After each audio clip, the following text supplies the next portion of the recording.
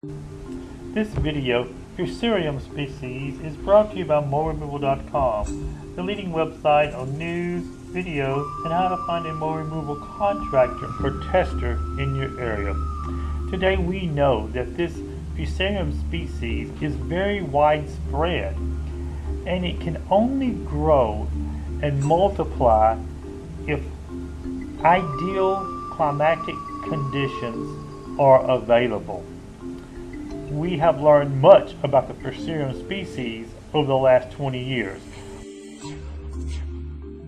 We know that rainy areas are the best environment for this type of fungus to grow, thrive, and multiply. The Fusarium species comes in various species which would do well in certain geographic regions throughout the country.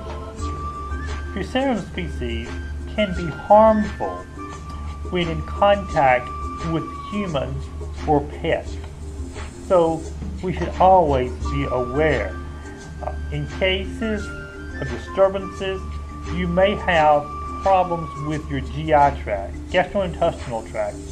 These symptoms can range from anywhere to nausea, to vomiting, to diarrhea. The symptoms vary in severity. This Fusarium species mainly affects the eyes, nails, and skin. Homeowners should consult with a mold removal professional to address their mold problems. For additional videos, articles regarding your indoor air quality, visit moldremoval.com.